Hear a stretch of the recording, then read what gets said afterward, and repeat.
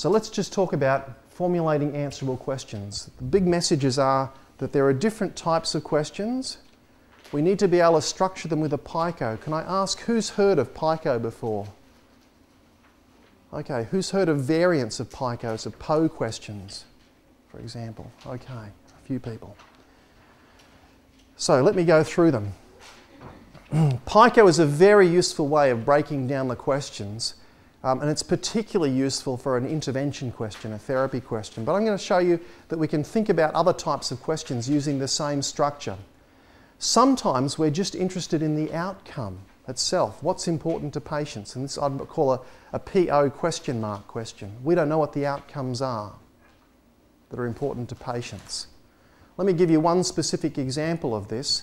Patient with rheumatoid arthritis. What do you think the most important symptom or problem for a patient with rheumatoid arthritis is? Pain. Okay, that's number 2. Sorry? Function. Yep, number 3. Cosmetics, deformity. I think that's about number 5, yep. Anyone know what number 1 is? Stiffness, pain? No, that's probably number 4, I think. Going to the loo, probably number 6 or 7. Amanda, as a patient with rheumatoid arthritis, do you want to tell us what number 1 is? Exhaustion, tiredness. Fatigue, yes. And the way, this is now part of the measures that they use in rheumatoid arthritis, but it actually took the rheumatologists a long time. There's a group called OMERACT, which has been trying to standardise the measures that they use for clinical trials of rheumatoid arthritis. And I think it was in their 3rd or 4th meeting that they decided to include patients. And the patients said, oh, your tools are great, but they leave out our worst symptom, our biggest problem. And they said, what's that? And they said, fatigue, exhaustion. And I went, oh my goodness. They then did a survey of patients to find out the frequency of that problem, and indeed the patients were right. It was the number 1 problem. So the second type of question you might have is about the prevalence or incidence. You need to know what the phenomena are first, and often that's qualitative research. You need to find out what's going on. Then you can start to quantify it. So we could have asked, what's the prevalence of fatigue, pain, dysfunction, etc. in patients with rheumatoid arthritis? Either as a snapshot, what's it like now, that's a prevalence snapshot, or an incidence, how does it develop over time? So they're both PO-type questions. Prevalence being just a simple PO, and the incidence one, you add the T of the PICO. Okay, so we might ask the question, how common is an earlobe crease?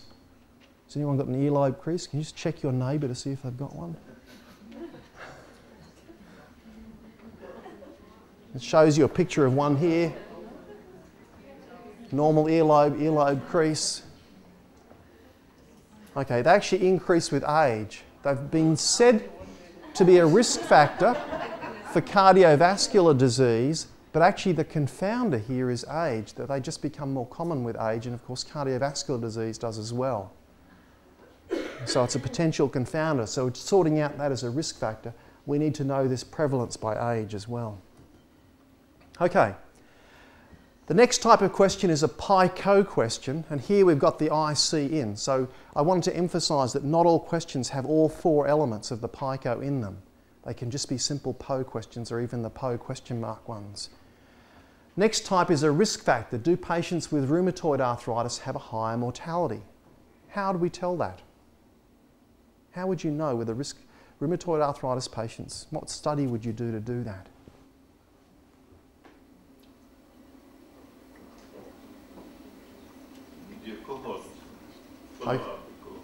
Okay, can you, not using the word cohort, can you just describe what you'd actually do? Follow up the patient from the time of diagnosis until death and see how many of those patients die. Compare it to another group. Compared to another group. Okay, so the patient group would be patients with the initial diagnosis, that's the inception cohort, of rheumatoid arthritis would be the indicator here, versus a group that don't have that, no rheumatoid arthritis, and we'd have to argue about what the appropriate controls are, and the outcome would be mortality, death. Okay, No randomisation involved in that, by the way, because here we're just interested in the natural history. Do they have a higher mortality rate if you've got rheumatoid arthritis? If they did, we could start to say, what's the causation of that? Think about that. But the first thing we want to know is this true? Do they have a higher mortality? So that's a prognostic factor. Treatment might be, do patients with rheumatoid arthritis benefit from methotrexate? So what's the population? Rheumatoid arthritis, what's the intervention? Comparator? No methotrexate, and the outcome? Pain? And fatigue. Yes. Fatigue, dysfunction, all of those things that we said, we want to measure all of them. Which things does it actually change? It may reduce pain but not change the incidence of the fatigue, the flu-like episodes that patients get. And that would be of interest to patients. Okay, and so it's the same structure, but here we'd probably like to have a randomised trial as our best evidence. Patients randomised to methotrexate or no methotrexate. Okay. So one important message there is the best evidence will depend upon the type of question. If we're just interested in the phenomena, what do patients with rheumatoid arthritis experience? What troubles them? What outcomes are they interested in? That's qualitative research. We sit down with a bunch of people and ask them.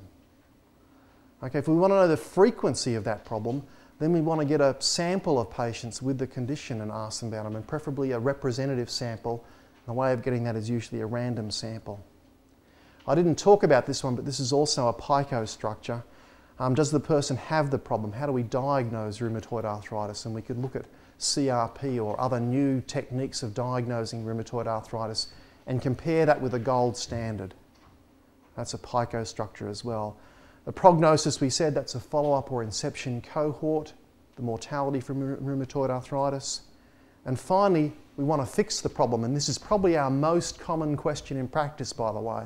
When people have kept logbooks or looked at questions sent in to services, about 70% of our questions actually turn out to be about therapy, which is why there's a special emphasis in evidence-based medicine on randomised trials. But for all these others, you don't need randomised trials. In fact, they wouldn't be as good at answering the question. For this, the randomised trial is the ideal thing.